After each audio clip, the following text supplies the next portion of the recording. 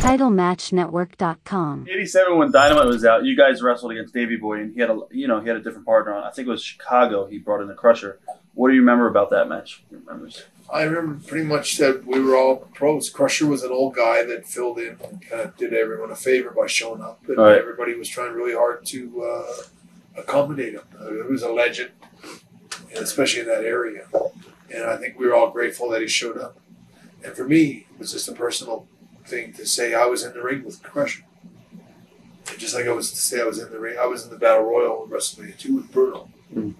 It was just means something to me as a fan. There's that little kid in me because I was in the ring with Bruno Sammartino. I was in the ring with the Crusher. And I was in the ring with Iron Sheik. Well, the Sheik wasn't like an old legend. Well, actually, I was going to ask you about Sheik. In '86, Vince did a lot of heel versus heel tag matches with you guys against the Funks and Sheik and Volkov. And you guys got over really big as baby faces. I think it was in Boston. In the match with Sheik and Volkov, actually. What was the rationale behind those matches? I think it was just to keep the fans guessing, keep them, keep the interest, make people think about stuff, And I think that's good. I think that's a positive. There's a lot of things I liked about the booking. I'm not sure who was doing the booking back then. Specifically, coming up with all those concepts. It was Vince, it was George Scott. It sounds like it wasn't Pat Patterson so much as more Vince and. Pat Patterson you can say a lot about Pat Patterson. Pat Patterson had a great mind for... he was all laid out on what he wanted to do. You see one of the best finish mans in the business? Yeah. I always had a lot of respect for Pat. Pat Patterson, I told Bret for years, I said, God, you're doing these guys' jobs. And but Bret, myself a little bit, but more so Bret and Pat Patterson, and the bookers in the WWE and did the finishes, arranged a lot of them. Bret had a huge instrumental part in a lot of those finishes, not just our matches, but other top ones. Right. I think go back to those late '80s and early '90s and stuff like that.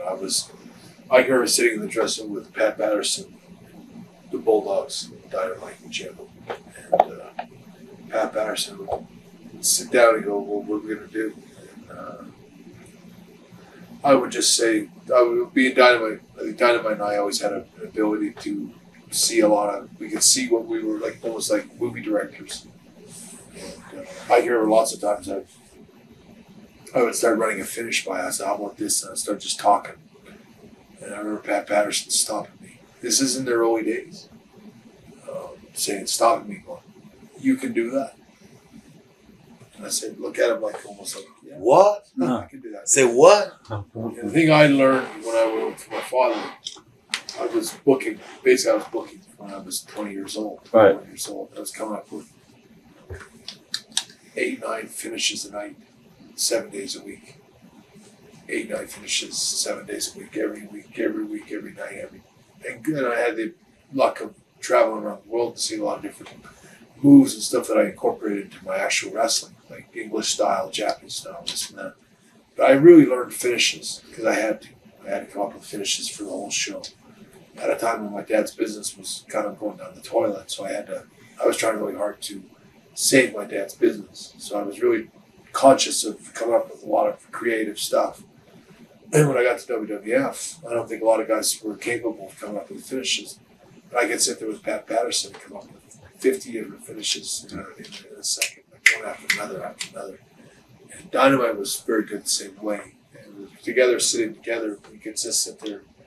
We just invent stuff, come up, create stuff. And I remember Pat Patterson, who had probably seen everything in the world, looking at me and going, "You guys can do that?"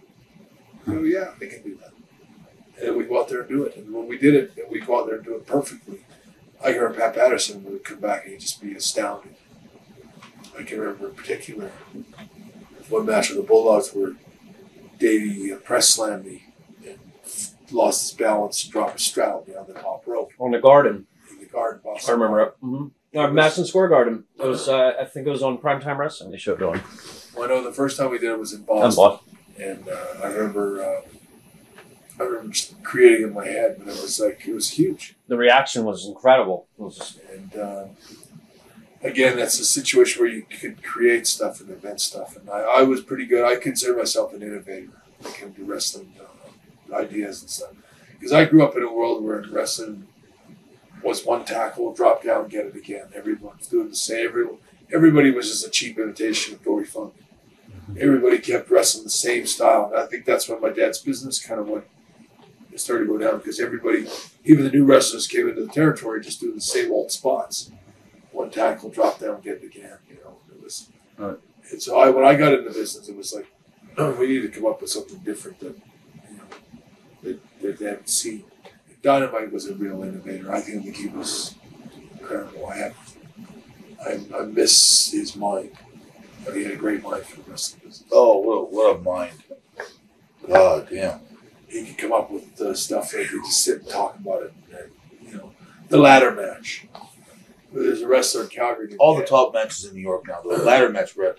You can go on from ladder match to the Chris Benoit and the we hang something over the turnbuckle. You know, the money match. Coal miner's glove. Coal miner's glove match, ladder match, and there's 4 matches taken from Calgary. Well, I know with Dynamite, he would sit there and just think of killing. I remember that, like Dan Crawford is a guy from Calgary, the original Dan Crawford is the guy that thought of the ladder match. But I can remember Dynamite was the one that came up with the finish. Oh yeah, and then the way that Dynamite used the ladder is being used around here. We do those ladder matches in Regina, and these same ladder matches and the concepts are being used top man. You know. Dynamite was a real innovator that I've never seen since. No one I compare to Dynamite is myself, because I think I learned from him and off of him. Together, we came up with so much great stuff. Well, you and Dynamite put these things together in we had those such small great towns. mental of sitting there. We sit like we are right now, just sit there and go, how about this? And we just build this match together in our heads. And the thing was that when we built it, I think both of us had this ability to picture it in our heads. And not just in single matches, but in tag team with the Bulldogs. We sit there and envision the whole thing. And then go out there and do it exactly the way we said we imagined it. Right. And that's the beauty of what I remember most about Dynamite, psychology, and for all of us. You know, we were able to incorporate everybody's best qualities into it, and also innovate to create new stuff that made it. There's just a few people that understand that business from the beginning to the end, and can envision that, and you come up with a finish, and people go, "Oh, that's great! How'd you come up with that?" Would you ever want to be a road agent for Vince and help out with finishes now, or no? I would like to have been. Right.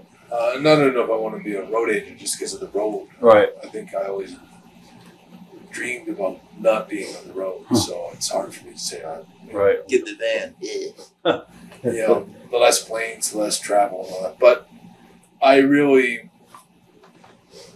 wonder what if things had never happened the way they did with me and Vince, where I would be today, and what kind of input I would have, impact I would have had on just even the counsel and the advice I would have given guys like Kurt Angle and Chris Benoit. Because if things had happened in Montreal the way we were supposed to, and I stayed with the company, I'd still be there now. Right. And I think that I would have been an instrumental part in the success of where wrestling went from that point on.